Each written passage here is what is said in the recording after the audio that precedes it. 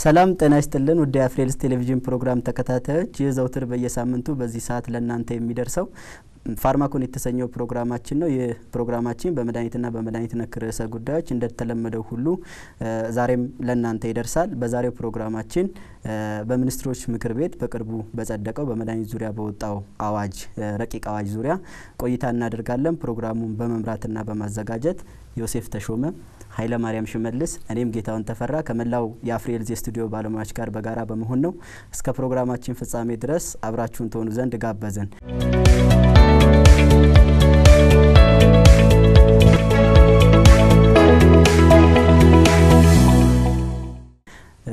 ዮሴፍ እንዴት ነበር ሳምንቱ እንዴት አለፈ? ጥሩ ነው ጌች ያው ሁላችንም መድኃኒቶች ጋር በተመለከተ ነው የተያዘው ስራችን በተለይ እኔ ከክትባቶች ጋር በተያያዘ ስራዎችን አከናውናለሁና ቢሮ ላይ አንድ ጓደኛዬ ካነሳልኝ ነገሮች መካከል ምንድነው መርካቶ አካባቢ ነውና እንደምናቀው ውሻዎች በከተማዎቻችን ላይ ተበራክተዋል። በዛው ልክም የብዱሻ በሽታ የመንሰራፋት እድሩ ከፍተኛ ነውና መርካቶ ላይ የተፈጠረው ነገር ምንድነው አንድ ሰው በውሻ ይነከሳል እና ምንም አልሆነም ብሎ ይተዋል። ግን በስተመጨረሻ ያ ሰው እንግዲህ አዲስ አበባ ላይ የኖረ የተሻሉ ክትባቶችም እያሉ ፈውስን ሊሰጡ የሚችሉ በሽታውን ሊከላከሉ የሚችሉ ህይወቱ ሊያልፍ ይችላል ብለው የሚያሳዝንና የነገሩንና በዚሁ አጋጣሚ ሜቢ ወደፊት የብዱሻ በሽታ ሰዎች ወይም ደግሞ ባበደ ውሻ የሚነከሱ ከሆነ አስፈላጊው ክትባቶች ስለሚኖሩ በዛ ዙሪያ ያለው አዌርነስ መፈጠሩ ይችላል ጥሩ ይመስለኛል። በጣም ደስ ይላል። አንተ ጋርስ እንዴት ነው ጤና? ጤና ጥሩ ነው ጌች መልካም ጆሲ ኃይለ ማርያም እስኪ አንተ ጋርስ እንዴት ነው ሳምንቱ በጤና አለፈ? እኔም ጋር በጣም አሪፍ ነው ይመስገን። ያው እንደ ጆሲ አይነት ብዙ አጋጣሚዎች ባይኖሩኝም ግን ይመስገን ጥሩ ነው። መልካም ያው እንግዲህ እንደውላችሁ እኔጋም በጤና አልፏል። ዋናው የዚህ የቴሌቪዥን ጣቢያችንም የፕሮግራማችንም ዋና ዓላማ ስለ ጤና ስለ መድኃኒት በአጠቃላይ ስለ መዳን ማስተማር ግንዛቤ መፍጠር ነውና መልካም እንግዲህ ሳምንቱ በዚህ ካለፈ በዛሬው ፕሮግራማችን በተለይ ለተመልካቾቻችንም እንዳልነው ይሄ በመድኃኒት ዙሪያ በወጣ ረቂቅ አዋጅ ዙሪያ ላይ ነው በሚያጠነጥን ርዕስ ዛሬ ለተመልካቾቻችን ቆይታ እንድናደርግ ይወድርነውና ከዛ በፊት ግን እስኪ ለተመልካቾቻችን ስለዚህ ስለ ኢትዮጵያ የምግብ የመድኃኒት እና የጤና ክብካቤ አስተዳደርና ቁጥጥር ባለስልጣን ትንሽ ማለት ቢቻል ማለት ብዙሃኑ ህብረተሰብ ምናልባት ስለዚህ መስሪያ ቤት ግንዛቤ አይኖረውምና አላማው ምንድነው መስሪያ ቤቱስ እስኪ ምንድነው ገለጻ ብናደርግ ጆሲ አንተ ጋር ትንሽ ማለት ከተቻለ? ጥሩ ጌች ስለ ኢትዮጵያ የምግብ የመድኃኒትና የጤና ክብካቤ አስተዳደርና ቁጥጥር ባለስልጣን እኛም ተመረቀን ከወጣን በኋላ ነው እንዳለ መረጃው ያለን እንጂ አብዛኞቹ በፋርማሲ ላይ ያሉ ተማሪዎች መረጃው ላይ ኖራቸው ይችላልና ከስሙ መረዳት እንደምንችለው የምግብ የመድኃኒትና የጤና ክብካቤ አስተዳደርና ቁጥጥር ባለስልጣን ነው። ይሄ ባለስልጣን እንግዲህ በኢትዮጵያ ውስጥ ከምግብና ከመድኃኒት ጋር የተያዙ ጉዳዮችን በአጠቃላይ የሚቆጣጠር ባለስልጣን ነው። 611/2009 በወጣው አዋጅ መሰረት ለዚህ ባለስልጣን የተሰጡ ኃላፊነቶች አሉ። ከነሱ መካከል የመጀመሪያው የጤና ተቋማት አገልግሎት እየሰጡ ያሉበትን የጤና ተቋሞች ምን አይነት አገልግሎት እየሰጡ ነው የሚሉትን ነገሮች መከታተል የመጀመሪያው ስራው ነው።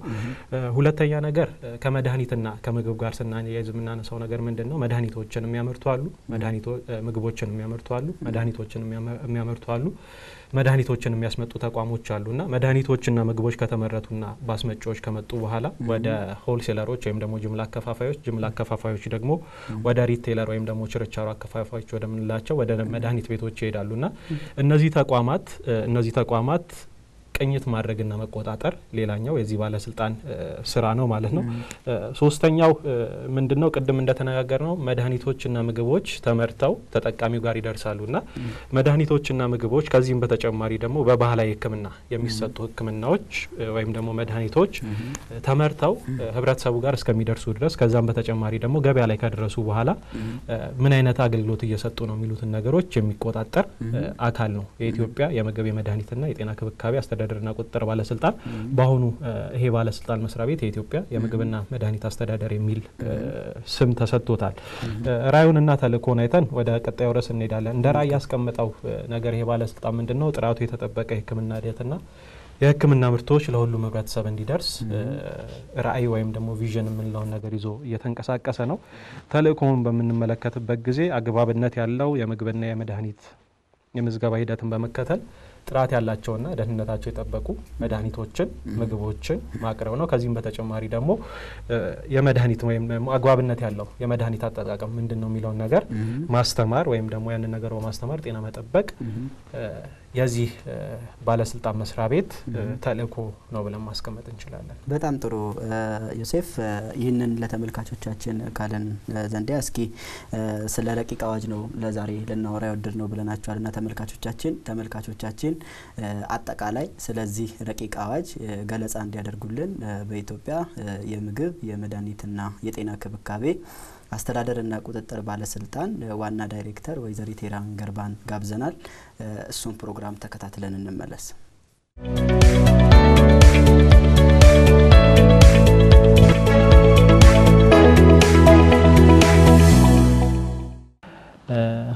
በመጀመሪያ ጥሪያችንን አክብረሽ በረቂቅ አዋጁ ዙሪያ ሀሳብ ለመስጠት ፈቃደኛ ስለሆንሽ ወይዘሪት ሄራን ገርባ የኢትዮጵያ የምግብ የመድኃኒትና የጤና ክብካቤ አስተዳደር ቁጥጥር ባለስልጣን ዋና ዳይሬክተር ላመሰግን እወዳለሁ። ወደ ጥያቄዎቹ ከመሄዴ በፊት ስለራስሽ የተወሰነ ነገር ብትይ። እሺ፣ በጣም አመሰግናለሁ። ስሜ ሄራን ገርባ ይባላል። በሙያ ፋርማሲስት ነኝ። አሁን የመድኃኒትና የምግብና መድኃኒት ቁጥጥር ባለስልጣን ዋና ዳይሬክተር ነኝ። በነገራችን ላይ የምግብ መድኃኒት ጤና ክብካቤ አስተዳደርና ቁጥጥር ባለስልጣን አሁን ስሙን ቀይሮ የምግብና መድኃኒት ቁጥጥር ባለስልጣን ተብሏል። ይሄ እንግዲህ በተለይ በጣም ሰፊ የሆነ ተግባርና ኃላፊነት ይዞ ሲሰራ የቆየ ተቋም ነው። ለባለፉት ወደ 8 አመታት እና ከዛ በላይ ለሚጠጋ ጊዜ በዚህ ሁኔታ ስንሰራ ቆይተናል። አሁን በጤና ጥበቃ ሚኒስቴር በተሰጠው አቅጣጫ መሰረት የጤና ባለሙያዎችና የጤና ተቋማት ቁጥጥር ይሄንን የቁጥጥር ዘርፍ ጠንካራ ለማድረግ ሲባልና ውጤታማ ለማድረግ ሲባል እነዚህ ሁለት ጉዳዮች የጤና ባለሙያዎችና የጤና ተቋማት ቁጥጥር ወደ ጤና ጥበቃ ሚኒስቴር እንዲሸጋገር ተደርጓል። በቀጣይም ወደ ክልሎች የሚወርዱ ስራዎች በዛው ልክ ባሉ መዋቅሮች ይወርዳል ማለት ነው። ጥሩ። አንደኛው ጥያቄያችን እሱ ነበር። ኤፍኤም ከሚለው ስም ወደ ኤፍዲኤ ተቀይሯልና መልካም ዜና ነው። ቅድም መግቢያ ላይ እንደተናገርኩት ታህሳስ 2010 ላይ የምግብና የመድኃኒት አስተዳደር አዋጅ ረቂቅ ወጥቷልና የረቂቅ አዋጅ በአጠቃላይ በውስጡ የያዛቸው ነገሮች ምንድናቸው? የረቂቅ አዋጅ ሲወጣ የመጀመሪያ ጊዜ ነው ወይስ ደግሞ የተሻሻለ ነው? የረቂቅ አዋጁ ጠቀሜታስ ምንድነው ከሚለው እንጀምር። እሺ፣ እንግዲህ ይሄ አዋጅ ከዚህ በፊት የዛሬ 8 አመት በ2002 ዓመተ ምህረት የወጣው አዋጅ አለ። የምግብ መድኃኒት ጤና ክብካቤን የጤና ተቋማትን የጤና ባለሙያዎችን ለመቆጣጠር የወጣ አዋጅ አለ 661 2002 የሚባል። እንግዲህ ይዘቶቹ ምንድናቸው? ጠቀሜታውስ ምንድነው? አዲስ ነው ወይስ የተከለሰ ነው የሚለውን ለመመለስ የዚህ አዋጅ የተከለሰበትን ምክንያቶችና ጠቀሜታውስ ምንድነው የሚለውን ለማየት በሶስት ዘርፎች ላይ በተለየ ሁኔታ የተቀመጡ ጉዳዮች ስላሉ እሱን ማየቱ ጠቃሚ ነው የሚሆነው። አንደኛው የአደረጃጀቱ ጉዳይ ነው። እንግዲህ እንደምታውቁት እስካሁን ድረስ ለባለፉት 8 አመታት የኛ የቁጥጥር ስራ በአራቱ ፒዎች የተዋቀረ ነው ብለን ነው የምንወስደው። አራቱ ፒዎች ስንል የባለሙያ ፕሮፌሽናል የምንለው ቦታውን ወይም ደግሞ ህንጻውን የሚያሳየው የፕሪሚሲስ የምንለው የሚመረትበት የማምረቻውን ቴክኖሎጂዎች መሳሪያዎችን የሚጠቅሰው የፕሮዳክት የምንለውና መጨረሻ ላይ ፕራክቲስ የሚለውን ጉዳይ አጠቃሎ የያዘ ነው። እንግዲህ ይሄንን ስናይ የሌሎች ሀገራት ተሞክሮ ምን ይመስላል የሚለውን ነገር ለማየት ሞክረናል። በነገራችን ላይ ይሄ አዋጅ በጣም ረጅም ጊዜ የወሰደ ነው። በጣም ብዙ ጥናቶች የተደረጉበት 3 አመት የፈጀ አዋጅ ነው። ይሄ ጥናት ሲደረግ ውጭ ሀገር ባለሙያዎችም በሀገር ውስጥ ደግሞ የተለያዩ አካላት የተሳተፉበት ሀሳባቸውን የሰጡበት የመንግስት አስፈጻሚ አካላት በዚህ ዘርፍ ላይ ተዋናይ የሆኑ የግሉ ማህበረሰብ አካላት ሰፊ የሆነ የምክክር መድረክ ተዘጋጅቶ ብዙ ጊዜ የተወስዶ መጨረሻ ላይ ለሚኒስትሮች ምክር ቤት ቀርቦ የጸደቀ አዋጅ ነው። ስለዚህ በዚህ ሂደት ውስጥ የሌሎች ሀገራትን ተሞክሮ ምን ይመስላል፣ የጤና ተቆጣጣሪ አካላት እንዴት ነው የተደራጁት የሚል ለማየት ሞክረናል። እንደዚህ አይነት ሞዴል በየትኛውም የዓለም ሀገራት ላይ አላየንም እኛ በሰራነው ሪሰርች እኛ በሰራነው ጥናት። ስለዚህ አንደኛው አደረጃጀቱ አጠቃላይ ፎከስ እንዳናደርግ በተወሰኑ ጉዳዮች ላይ ፎከስ አድርገን በጣም ኤፊሺየንት ሆነን ወይም ውጤታማ ሆነን ህብረተሰቡን የተሻለ ተጠቃሚ የማድረግ ህብረተሰቡ የተሻለ ጥራቱ ደህንነቱ የተጠበቀ ምርት እንዲያገኝ ከማድረግ አንፃር በጣም ብዙ ተግዳሮቶች ሲያጋጥሙን ቆይተዋል። ስለዚህ ይሄንንም ታሳቢ በማድረግ ይሄ ተቆጣጣሪ አካል የምግብና መድኃኒትን ቁጥጥር ብቻ ፎከስ አድርጎ እንዲሰራ ለማድረግ የተፈጠረ አዋጅ ነው። ሁለተኛው የህጉ ይዘት ምን ይመስል ነበር? አዋጅ 661 ከህግ አቀራረጽና ይዘቶች አንፃር ምንድን ነበር የነበረው ክፍተት ብለን ስናይ መጀመሪያ የሚነሳው ከትርጓሜ ነው። የምርቶችን የአንዳንድ ጉዳዮችን ትርጓሜ የሚሰጥበት አግባብ በጣም አሻሚ የሆነ ሁሉንም ነገር አጠቃሎ የሚይዝና ለማንኛውም አካል ለሚያነባው አካል ግልጽ ያልሆነ ነው። እንግዲህ አዋጅ የኮሙኒኬሽን መሳሪያ ነው። የተለያዩ አካላት ይሄ መስሪያ ቤት ምን ይሰራል ብለው ሲሉ መጀመሪያ የሚያጣቅሱት አዋጅን ነው። እዚህ ላይ አንዳንድ ምሳሌዎችን ለመስጠት ለምሳሌ የመድኃኒትን ትርጓሜ ብንወስድ በውስጡ ሕክምና መሳሪያንም የደምና የደም ተዋጽኦ ምርቶችን ኮስሞቲክሶችን ሁሉ በመድኃኒት ትርጓሜ አንድ ላይ የያዘ ነበር። ይሄ ደግሞ እያንዳንዱ ምርቶች ካላቸው ባህሪ አንፃር ካላቸው ልዩ የቁጥጥር ባህሪ አንፃር መድኃኒትን ጨፍልቆ በእነን ሁሉ አካቶ መተርጎም ትክክል አልነበረም። ስለዚህ ይሄ ለብዙ አይነት ነገር ቁጥጥራችንንም ውጤታማ እንዳይሆን አድርጎታል። ሁለተኛው ከፍሬ ነገር ድንጋጌዎች ጋራ ስናየው አንዳንዶቹ ድንጋጌዎች ለማስፈጸምም ብዙ ተግዳሮቶች ያጋጠመው ነው። ለምሳሌ የእርምጃ አወሳሰድን ብንወስድ አዋጅ 661 ላይ የተቀመጡት የእርምጃ አወሳሰድ ድንጋጌዎች ህገወጦችን አስተማሪ የሆነ እርምጃ የማያስወስድ ህጋዊ ሆኖ በዚህ ዘርፍ ውስጥ የሚሰማሩ ተዋናዮችን ደግሞ የማያበረታታ ነው። ስለዚህ ይሄንንም ለማስተካከል ተሞክሯል። ሌላው ከሌሎች የፌደራል አስፈጻሚ ተቋማት ጋራ የተግባርና ኃላፊነት መደራረቦች ነበሩ። ግልጽ ያልሆነ ሌሎች አካላት ጋር በአግባቡ የሚፈጸሙ ነገሮች በዚህ አዋጅ ላይ ተካተው የተቀመጡበት መናበብ የሌለበት ተገልጋዩ ሚንገላታበት የመልካም አስተዳደር ችግሮች የሚያነሳበት ህብረተሰቡም የተሻለ ተጠቃሚ እንዳይሆን የሚያደርግበት ተደራራቢ ኃላፊነቶች በጣም የሚታይበት ሁኔታ ነበረ። ከሌላው ክልልና የክልል ተቆጣጣሪ አካላትና ፌደራሉ ተቆጣጣሪ መስሪያ ቤት ሊሰራቸው የሚገቡ ስራዎች በደንብ ግልጽ ሆነው ተለይተዋል፣ አልተቀመጡም። ስለዚህ እንደምታውቁት የክልል ተቆጣጣሪ አካላት በክልላቸው ውስጥ ያሉ ተቋማትን ፍቃድ የመስጠት የመቆጣጠር ኃላፊነት አለባቸው። የፌደራሉ ተቆጣጣሪ ደግሞ ከአንድ ክልል ወደ አንድ ክልል የሚሸጋገሩ ምርቶችን እና ተቋማትን ይቆጣጠራል። ስለዚህ ይሄ ግልጽ ሆኖ አልተቀመጠም። ሌላው አዋጅ 661 የወጣው በ2002 ነው። የትንባሆን ቁጥጥር እንኳን ብናይ የትንባሆ ኮንቬንሽን ሀገራችን የህግ አካል አርጋ ከማጽደቅ አንፃር የጸደቀው በ2006 ነው። ስለዚህ ይሄን አዋጅ ራቲፋይ የተደረገ ኮንቬንሽኑ ራቲፋይ የተደረገበት አዋጅ 2006 ከጸደቀ በኋላ መመሪያዎችን አውጥተን ለመተግበር በጣም ነው ያስቸገረን። ምክንያቱም አዋጅ ላይ ያላስቀመጥናቸውን ድንጋጌዎች በመመሪያ ላይ ያስቀምጠን መብለጥ ያለበት የአዋጁ ድንጋጌ ነው። አንዳንዶቹ የቁጥጥር ድንጋጌዎች ደግሞ በህዝብ ተወካዮች ምክር ቤት በጸደቀ አዋጅ ውስጥ መካተት የነበረባቸው ነበሩ።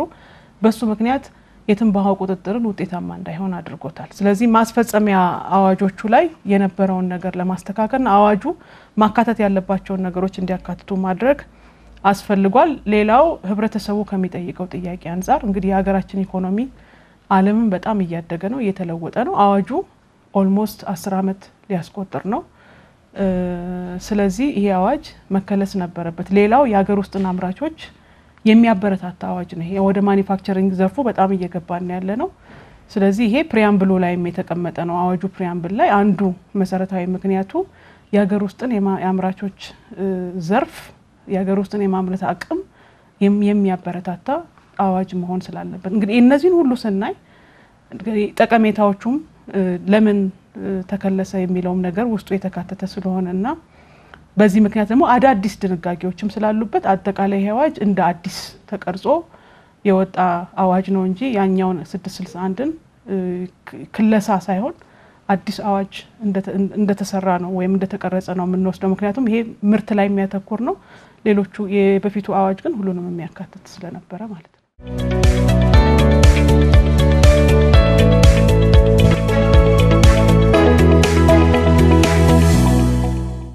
በዛሬው ፕሮግራማችን አዲስ አበባን ዞር ዞር ይያልን ህብረተሰቡ ስለ መድኃኒት ያለውን ግንዛቤ ልናቆደናል አብራችሁኑ ነው ለእናንተ መድኃኒት ምንድነው መድኃኒት ለኔ ማለት ታመሜ ሐኪም ቤት ሄጄ ዶክተሩ በሽታዬ ጠይቆኝ ወይም ደግሞ ደም ምናምን ወስዶ ጽፎልኝ ከፋርማሲ ሄጄ የምገዛው ነገር ለኔ መድኃኒት ነው መድኃኒት ለሰው ልጅ መዳኛ ነው ያው ማስታገሻ ምናምን ነው መድኃኒት ማለት ያድነኛል ብለ በእምነት የምትወስደው ነገር ማለት ነው መድኃኒት ለኔ ከሰው ጋር ያለን ቀራረብ ከሰው ጋር ያለን መግባባት በቃ ይሄ ነው መድኃኒት የኔ መድኃኒቴ እግዚአብሔር ነው መድኃኒት ነው መጀመሪያ ለኔ መድኃኒቱ ሰው ነው ለራሴን ካሁን ሲያመኝ ቡና አስጠጣ እንትን ሆናለሁ አንቺ መድኃኒት ማለት ቡና ነው መድኃኒት እኔ ሰው ነው ወይም ደግሞ ሊና ነው መድኃኒት ማለት ለኔ ማስታገሻ ማስታገሻ ነው ከመድኃኒት ጋር በተያያዘ መታቀው የሰማው ምናምን ዘፈን አለ እስኪ ነብሱን ይማሮና የታምራት ሐኪም ነሽ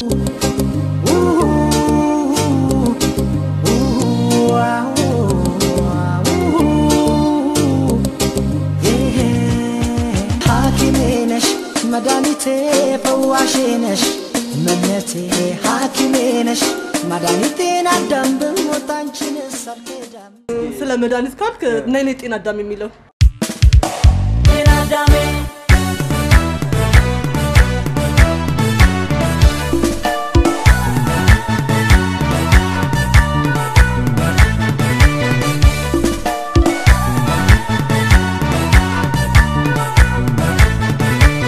በፍቅር ስታመም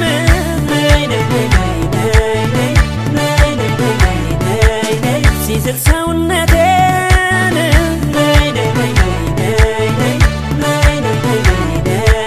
ነይኔ ጤና አዳሜን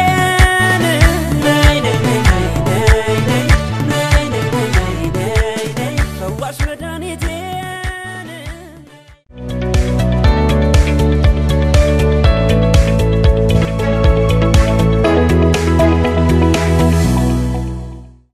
መልካም ተመልካቾቻችን ቪዲዮን የተከታተላችሁትን ይመስል ነበር ዮሴፍ እንግዲህ አጠቃላይ ዳይሬክተር ጀነራሏ የሰጡን መግለጫ አለ አጠቃላይ ስለ ረቂቅ አዋጁና እዚህ ላይ እስኪ በተለይም ስለ ረቂቅ አዋጁ አስመልክቶ አጠቃላይ አጠር ያለ ነገር መግለጽ ብንችል ማለት ብንችል ጥሩ ጌች ከወይዘሪ ቴራንም ሰምተን እንደተመለስ ነው ስለ ኢትዮጵያ የምግብና የመድኃኒት አስተዳደር ማን ነው የሚለው ከዚህም በተጨማሪ ደግሞ ስለ አዋጁ አጠቃላይ መረጃ ሰጥተውናል ስለ አዋጁ ሲነግሩን ከሌሎች ሀገሮች ልምድ ላይ ተነስቶ የተቀመረ መሆኑን ነግረናል በአጠቃላይ አዋጁ 9 ክፍሎች አሉት በዋነኝነት ክፍል 4 የመድኃኒት የሕክምና መሳሪያና የውበት መጠበቂያ ምርት አስተዳደርን በተመለከተ የሚያነሳቸው ሐሳቦች አሉ ክፍል 5 ላይ ትንባሆና ተያያዥ ምርቶች አስተዳደር ብሎ የሚያነሳቸው ሐሳቦች አሉና እነዚህን ሐሳቦች አጠቃሎ የያዘ አስተዳደር ወይም ደግሞ አዋጅ ነው ማለት እንችላለን በጣም ጥሩ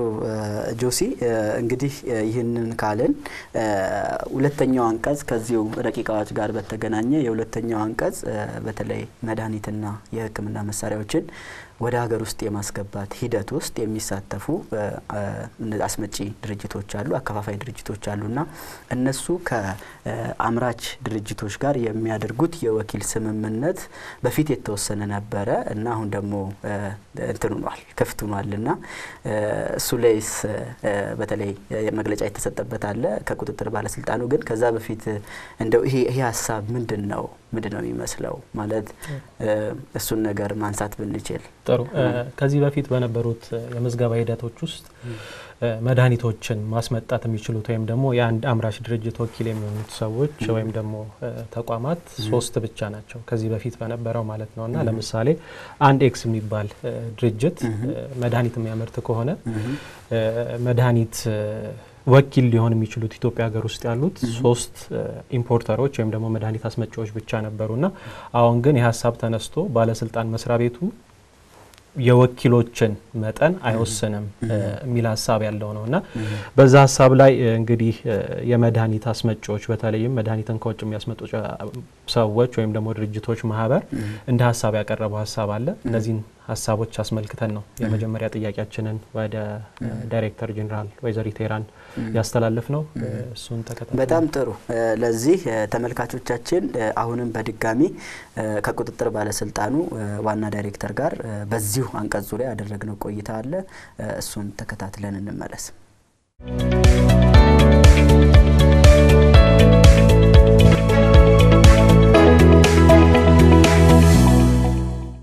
ታህሳስ 2010 ላይ ወጣው የዚህ የመድኃኒትና የምግብ አስተዳደር ረቂቅ አዋጅ በሚኒስትሮች ምክር ቤት ጸድቆ ወደ ተወካዮች ምክር ቤት ውሳኔ እየጠበቀ የሚገኝ አዋጅ ነው ማለት ነው ከዚህ ጋር ተያይዞ በኢትዮጵያ ውስጥ የሚገኙ የመድኃኒት መገልገያ የሕክምና እቃዎችንና ሬጀንቶችን የሚያመጡ አስመጪዎች ማህበር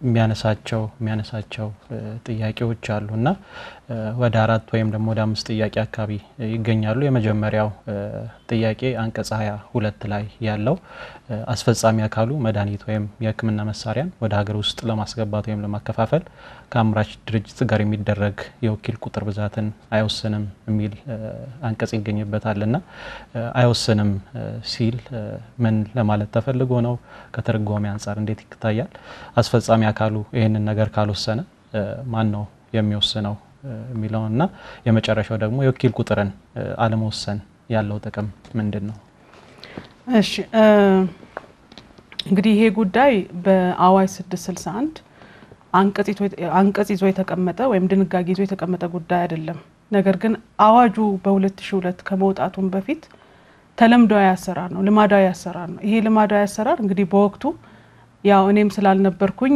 በምንድነው መነሻው የሚለውን ምንም ማስረጃ የለንም እንግዲህ በወቅቱ የነበሩት አስመጪና ከፋፋዮችም አነስተኛ ናቸው የሚመዘገበው መድኃኒት አነስተኛ ሊሆን ይችላል የዛሬ 15 አመት በአንድ ደብዳቤ የተቀመጠ ልማዳዊ አሰራር ነው ይሄን ልማዳዊ አሰራር ስናይ ምንድነው የነበረው ቻሌንጅ እና ምንድነው ያመጣውስ ነገር የሚለውን ነገር እንደው ባክግራውንዱን በደንብ ማየት ያስፈልጋል የመጀመሪያ ማነሳው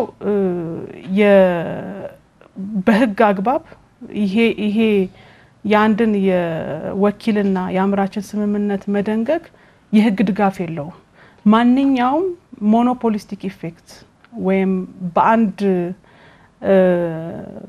በአንድ ኤጀንትና በአንድ አምራች ብቻ የሚወሰነን ስምምነት ሞኖፖሊስቲክ ኢፌክት ወይም ሁሉንም ነገር ጠቅልሎ የሚያዝ ሁኔታ የሚፈጥር ማንኛውም ስምምነት በንግድ ውድድርና ሸማቾች ጥበቃ ባለስልጣንና በንግድ ህጉ በአገሪቱ የንግድ ህግ የተከለከለ ነው ስለዚህ ከዚህ አግባብ ህግ የማይደግፈውን ልማዳዊ አሰራር ነበር ስንሰራ የቆየ ነው እንግዲህ ይሄ ልማዳዊ አሰራር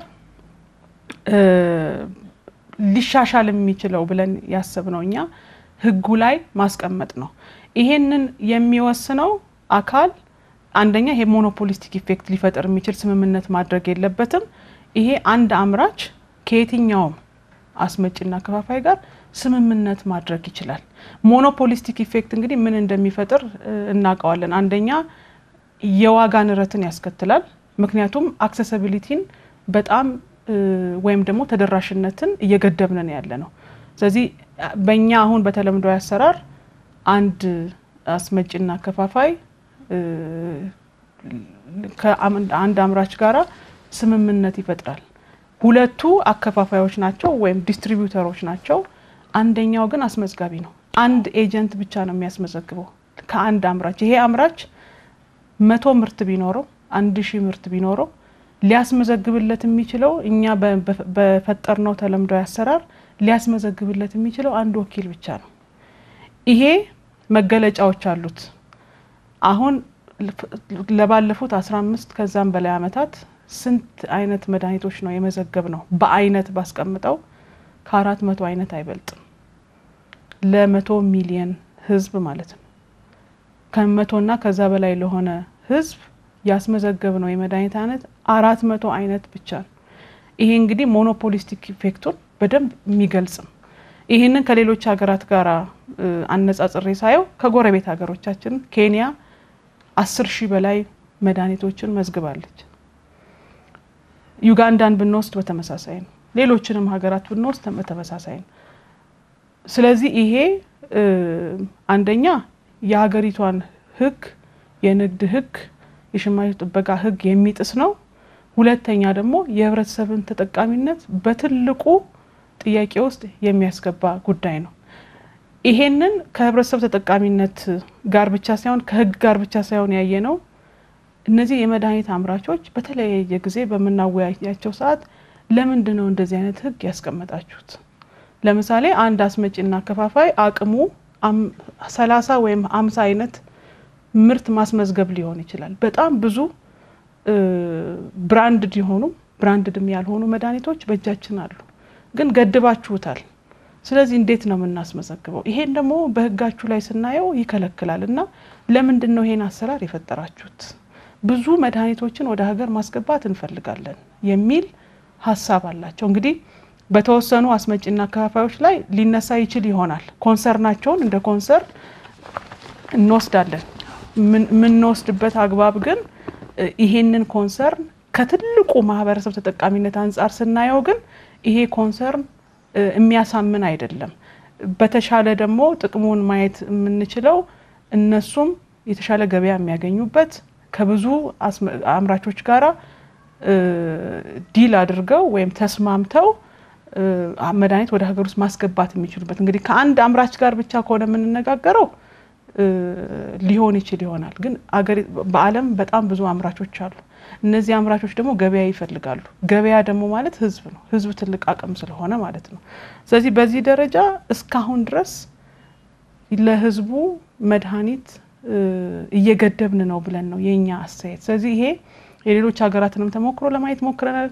የ15 አመት አፈጻጸማችንንም ከመድኃኒት ምዝገባ አንፃር ስናየው በዚህ ደረጃ አጥጋቢ አይደለም ነው ከዚህ ባሻገር ምዝገባ ስርዓቱ ላይ ደግሞ ይፈጠርናቸው አበረታቸው ነው ሁኔታዎች አሉ ለምሳሌ አንድ መድኃኒት ለመመዝገብ የተለያዩ አሰራሮችን ፈጥረናል እንግዲህ የመድኃኒት ምን መዘግብበትን ጊዜ በጣም ለማሳጠርና አላስፈላጊ የሆኑ ጥያቄዎችን ለማስቀረት ነው አንደኛው ከጠንካራ ተቆጣጣሪ አካላት የሚመጡ መድኃኒቶችን በጣም በተፋጠነ ሁኔታ ለመመዝገብ ነው እየሰራን ያለ ነው አሁንም እየሰራንበት ያለ ውጤታማ ያደርጋል ሁለተኛ አስመዝጋቢ የሚባለው እስካሁን ስንሰራበት የቆየ ነው የግድ አስመጪ መሆን አለበት ያስመጪ ላይሰንስ ማውጣት አለበት ብለን ነበር ስናስቀምጥ አሁን ማንኛውም አካል መድኃኒትን ማስመዝገብ ይችላል ለምሳሌ መልቲናሽናል ካምፓኒስ እዚህ የሬጉሌተሪ ቢሮ ወይም ደግሞ አንድ ወኪል ቢሮ አስቀምጠው መድኃኒት ማስመዝገብ ይችላሉ ማስመጣትና ለህብረተሰቡ ማከፋፈል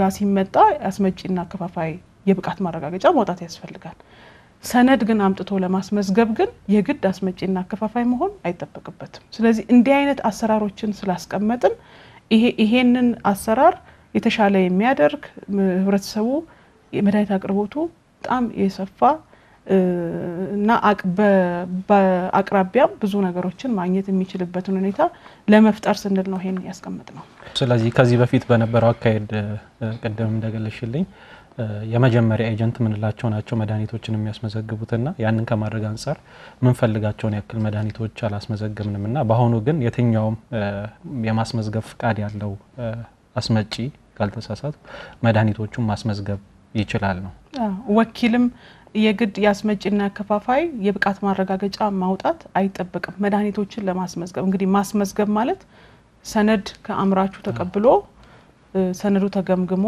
የመልካም አመራር ቁጥጥር ስርዓት ተሰርቶ ከዛ በኋላ ቴስት የሚያስፈልጋቸው የጥራት ምርመራ የሚያስፈልጋቸው ምርቶች ከሆኑ የጥራት ምርመራ ተደርጎ የገበያ ፍቃዱን የመስጠት ጉዳይ ነው ስለዚህ አንድ ሰነድ አምጥቶ እዚህ ለማስመዝገብ ፕሮሰሱን ለማከናወን የግድ አስመጪና ከፋፋይ መሆን አይጠበቅም ግን የተመዘገበን መድኃኒት ግን ወደ ሀገር ውስጥ አምጥቶ ለማከፋፈል ያስመጪና አከፋፋይ ብቃት ማረጋገጫ ያስፈልጋል። ስለዚህ በሁለት መንገድ ነው አስመጪና አከፋፋይም ሆኖ ሰነዱን አምጥቶ ሊያስመዘግብ ይችላል። የስምምነት አድርጎ ካምራቹ ጋራ አይ እኔ ለማስመዝገብ ብቻ ነው እዚህ ተቋቋምኩት መድኃኒትን ለማስመዝገብ ብቻ ነው እዚህ ያለሁት ውክልና አለኝ አምራቹ የሚል አካልም ካለ ያስመዘግባል። ነገር ግን ያስመዘገበውን ፕሮዳክት ደግሞ ወደ ሀገር እንዲያስገባለት ካስመጪና አከፋፋይ ጋር ስምምነት ፈጥሮ ወደ ሀገር ገብቶ ለህብረተሰቡ እንዲቀርብ ማድረግ ይቻላል ማለት ነው። አሁን እዚህ ጋር አስመጪና አከፋፋይ ስንል እና ማስመዝገብ ስንል ሁለቱም በባለስልጣን መስሪያ ቤቱን ፍቃድ ማለትም ማንኛውም ኢምፖርተር ከመሆኑ በፊት የባለስልጣን መስሪያ ቤቱን ፍቃድ ማግኘት አለበትና ግልጽ ያልሆነልኝ ሐሳብ ምንድነው ያስመጪና አከፋፋይ የሚለውና ማስመዝገብ የሚለው ማለት ነው። እሱ ላይ እንዴት ነው የባለስልጣን መስሪያ ቤቱን ፍቃድ ይፈልጋሉ ወይስ ካለው እዛ ካለው አምራች ድርጅት ጋር ወኪል ወይም ደግሞ ፍቃድ እስከሰጣቸው ድረስ ማንኛውም አስመጪና አከፋፋይ ማስመዝገብ ይችላል? እንግዲህ ያው መድኃኒት እንደሌላው ምርት ስላልሆነ ዋናው ምርቱ ላይ ነው ትኩረት የምናደርገው። ለምሳሌ ኮሚሽን ኤጀንቶች የሚባሉ አሉ ወይም ደግሞ አምራቹ በተለይ እነዚህ መልቲናሽናል የሆኑ በተለያየ ሀገራት ምርትን የሚያከፋፍሉና ባደጉ ሀገራት ላይ ያሉ ካምፓኒዎች ምንድነው የሚያደርጉት ቢሮ ይከፍታሉ። እዚህ እነሱን ሪፕሬዘንት የሚያደርግ ወይም እነሱን የሚወክል ቢሮ ይከፍታሉ። እነዚህ ቢሮዎች ግን የመድኃኒት አስመጪና አከፋፋዮች አይደሉም፣ ወኪል ቢሮዎች ናቸው። ስለዚህ እነዚህ ቢሮዎች ካምራቹ ሰነዱን ይቀበሉና ወደ ተቆጣጣሪ ተቋሙ ሰነዱን ያስገባሉ። ሰነዱ ይገመገማል፣ የግምገማ ውጤት ይነገራቸዋል ማለት ነው። ያ ከሆነ በኋላ ግን ያን የተመዘገበ ምርት ወደ ሀገር ውስጥ ላስገባ ቢሉ እነዚህ ወኪል ቢሮዎች ሊያስገቡ አይችሉም። ምክንያቱም ምርት መያዝ ያለበት የራሱ የሆነ ዌርሃውስ ያስፈልገዋል፣ ባለሙያ ያስፈልገዋል፣ የራሱ የሆነ መስፈርት ያስፈልገዋል። መድኃኒቱን ወደ ሀገር ውስጥ ለማምጣት ግን አስመጪና አከፋፋይ መሆን የግድ ይላል። ይሄን ለማድረግ ደግሞ የብቃት ማረጋገጫ ከኛ ማውጣት መቻል አለባቸው። እነዛ ቢሮዎች ግን ከኛ የብቃት ማረጋገጫ ሊያወጡ አይገባም። የቢሮዎች ስለሆኑ አድሚኒስትሬቲቭ ቢሮዎች ስለሆኑ እነዚህ በሌላ የንግድ ህጉ መሰረት የንግድ ፍቃድ ብቻ አውጥተው ሊንቀሳቀሱ የሚችሉ ናቸው። በነገራችን ላይ የመድኃኒት ፖሊሲያችን ላይ የኮሚሽን ኤጀንቶች በዚህ ዘርፍ ላይ በተለይ በማስመዝገብ ዘርፍ ላይ መሰማራት እንደሚችሉ ያስቀምጣል። ስለዚህ ሁለቱ አንደኛው እስከ ማስመዝገቡ ድረስ ይሄዳል፣ አንደኛው ደግሞ የተመዘገበውን ምርት ያስመጪና አከፋፋይ መድኃኒት አስመጪና አከፋፋይ ከሆነ ደግሞ አገር ውስጥ አስቀምጦ የማከፋፈል ስራን ይሰራል ማለት ነው። ስለዚህ አማራጩን ለማስፋት ነው እንጂ አይ እኔ ቢሮ አልፈልግም አስመጪና አከፋፋዩ ራሱ አስመዝግቦልኝ ወደ ሀገር ያስገባልኛል የሚል አማራጭ ካለ እሱንም መጠቀም ይቻላል። አሁን እየሰራንበት ባለው አካሄድ ማለት ነው። ጥሩ ቀደም ከተነሱት ሐሳቦች መካከል ዋጋን ማለትም የመድኃኒቶችን ዋጋ አስመጪዎቹን ሊሚት አለማድረግ የመድኃኒቶችን ዋጋ እንዲቀንስ ያደርጋል የሚል ሐሳብ ነውና እዛ ረቂቅ አዋጁ ላይ ከተሰጠው አስተያየት መካከል አንደኛው የተነሳ ሐሳብ ምንድነው ዋጋን እንዲጨምር ያደርጋል ኤጀንቶቹን አንሊሚትድ ማድረግ ወይም ደግሞ አለመወሰን የሚለው ነውና ይሄን ሐሳብ ሲያስቀምጡ ምን ብለው ነው ያስቀመጡት? አምራች አለ እዚህም ደግሞ ወይም አቅራቢ አለ እዚህ ደግሞ ወይም ወኪል አለና አቅራቢ ከዚህ በፊት ያሉት ወኪሎች ከ3 ስለማይበልጡ አምራቹ እዛ ያለው ማለት ነው ዋጋውን ተመሳሳይ ነው ለሶስቱ ኤጀንቶች ሊሰጥ የሚችለው። አሁን ግን ብዙ ወኪሎች የሚኖሩ ከሆነ ከወኪሎቹ ጋር የተሻለ ዋጋ የሚያቀርበው ወኪል ካለ ለሱ የመድኃኒቱን በመስጠት ዋጋ ከፍ እንዲል ሊያደርግ ይችላል ብለው የሚያነሱት ነገር አለና ይሄ ሐሳብ እንዴት ይታያል? እንግዲህ ይሄ የራሱ የሆነ ጥናት ያስፈልገዋል። ይሄንን ጀስቲፊኬሽን ከጥናት ጋር ነው ማቅረብ ያለባቸው ይሄንን የሚያቀርቡ አካላት። በእኛ በኩል ግን ባለውም ሳይንስ ሰፕላይ እየጨመረ በሄደ ቁጥር ዋጋ ኔጎሺዬት ማድረግ ይቻላል። ሰፕላይ በጣም በሰፊው እየጨመረ በሄደ ቁጥር ኮስት ይቀንሳል የሚል ነው ያለው። ሁለተኛው እንግዲህ የመንግስት የተለያዩ ነገሮችን አስቀምጧል ዋጋን ለማረጋጋት። እዚህ አዋጅ ውስጥም የተቀመጡ የተለያዩ አንቀጾች አሉ።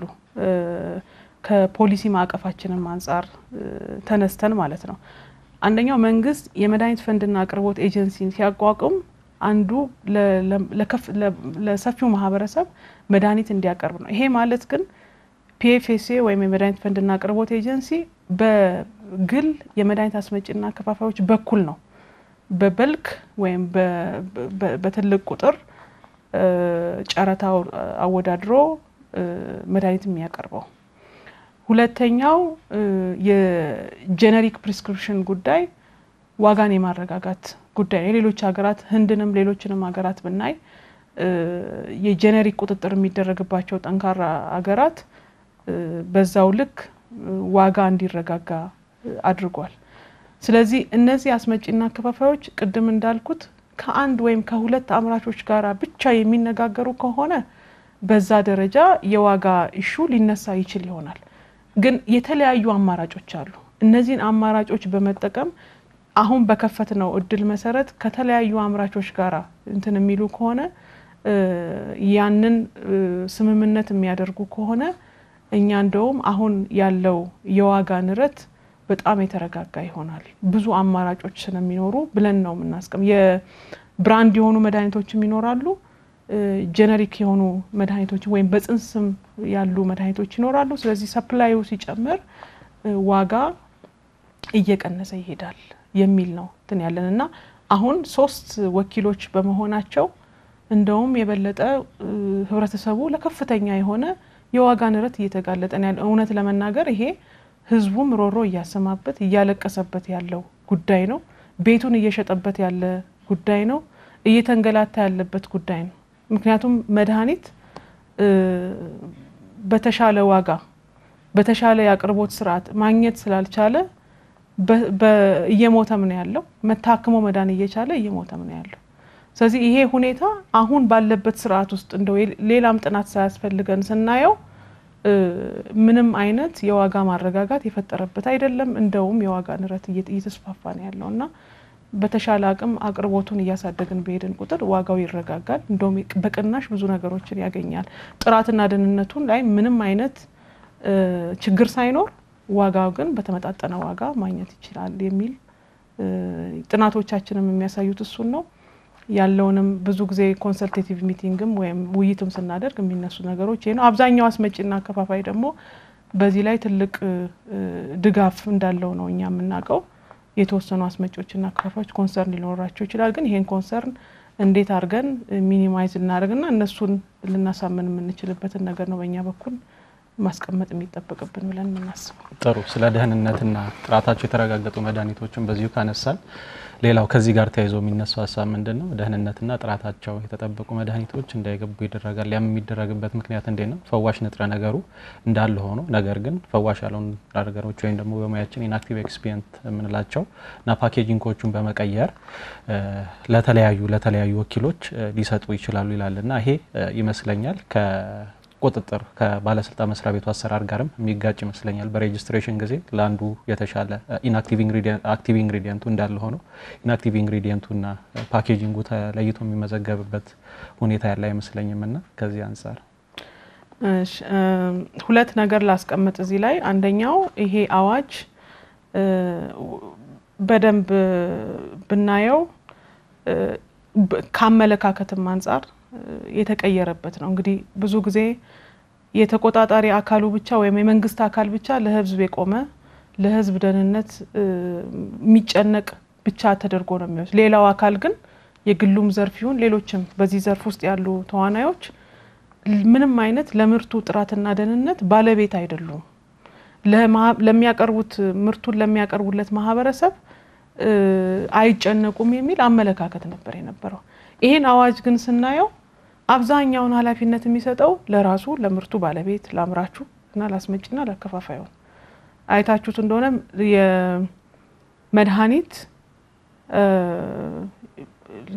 የመድኃኒትን ጥራትና ደህንነት ከአምራቹ ጀምሮ ኃላፊነት እንዳለበት። ለምሳሌ እዚህ ያለ አስመጪና አከፋፋይ ለሚያከፋፍለውና ለሚያስመጣው መድኃኒት ስለ መልካም አመራር ስርዓት ጀምሮ ትክክለኛነቱን ማረጋገጥ እንዳለበት ያስቀምጣል። ይሄ ትልቅ ኃላፊነት ነው። ይሄን ኃላፊነት ደግሞ እንደ ባለሙያም በዚህ ሴክተር ውስጥ እንዳለንም አካል ኃላፊነት መውሰድ መቻል አለብን እንጂ አንድ ተቆጣጣሪ ተቋም ብቻ ይሄን ኃላፊነት መውሰድ አለበት የሚል አስተሳሰብ የለም።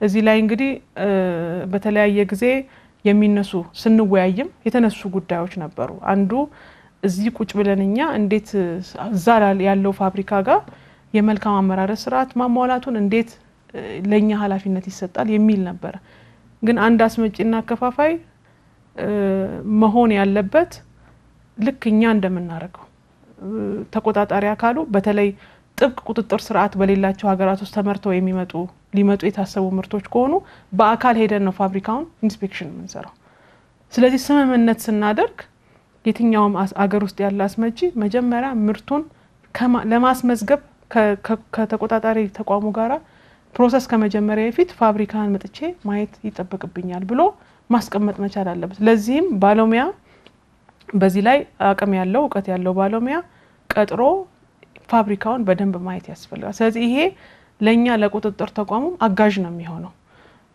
በሂደት ይሄንን አሳታፊ ሆነ የቁጥጥር ስራ እንሰራለን ማለት ነው ሁሉም ኤክስፐርቲስ ሁሉም ስራ እኛ ብቻ እንወጣጣራለን እኛ ብቻ ነን አዋቂ የሚል አስተሳሰብ እንዲጠፋ ተደርጎ የተቀረጸ አዋጅ ነው አንደኛው እሱ ነው ሁለተኛው ቴክኖሎጂን እዚህ አዋጅ ውስጥ አስቀምጠናል ለምሳሌ የመድኃኒቶች የትራክና ትሬስ ምንለው ከመጡበት ጀምሮ እስከሚደርሱበት ድረስ ያለውን የክትትልና የልየታ ሁኔታ የመድኃኒቱ ፓክ ላይ ስውር ቁጥር ወይም ስውር አይደንቲፋይ የሚያደርግ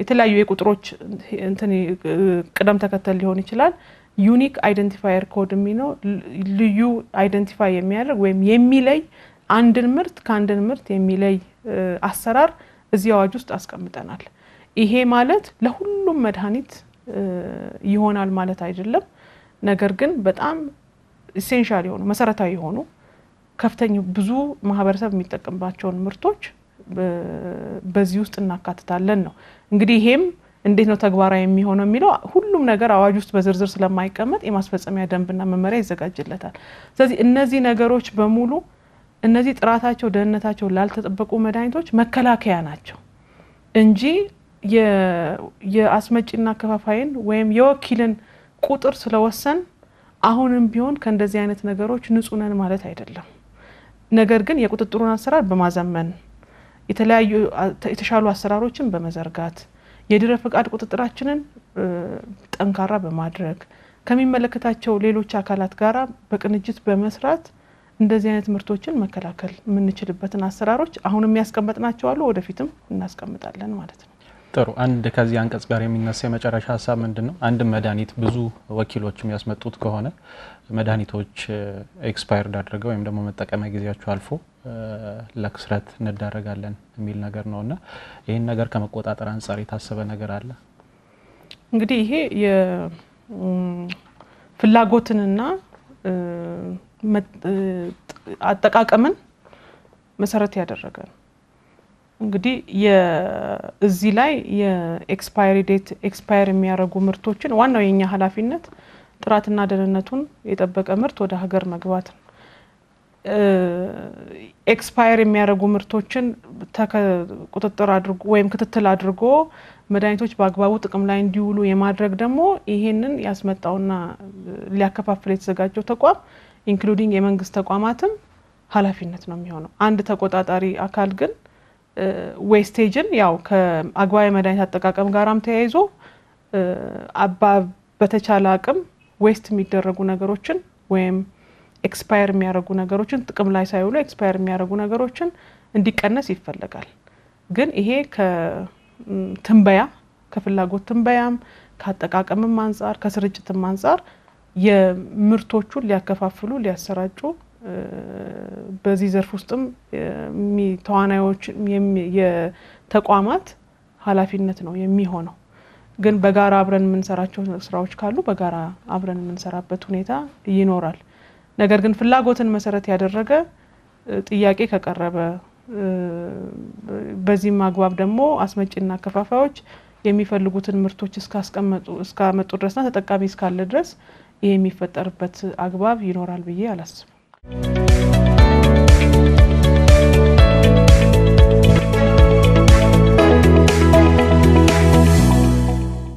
መልካም ተመልካቾቻችን በረቂቅ አዋጁ ዙሪያ ለናነሳ የወደድነው ሐሳብ ይህ ብቻ አይደለም ግን የሰዓት እጥረት ስላለ ቀሪውን ሐሳብ በቀጣይ ፕሮግራም የምናስተላልፍ መሆኑን ከወዲሁ እየገለጽን ለስካሁኑ ለነበረን ቆይታ ምስጋናችን የላቀ ነው እስከ ሳምንት ቸርን ሰንበት